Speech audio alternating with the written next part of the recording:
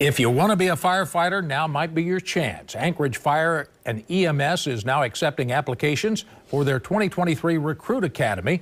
They say that they are looking for motivated recruits who want to serve their community, and they hope to find people who are looking for a challenge, because the 6-month training beginning in July will be nothing short of that.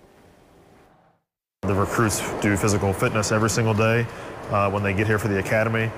They're expected to dress a certain way in a uniform and be presentable and learn what it takes to be a firefighter over the course of that 6 months.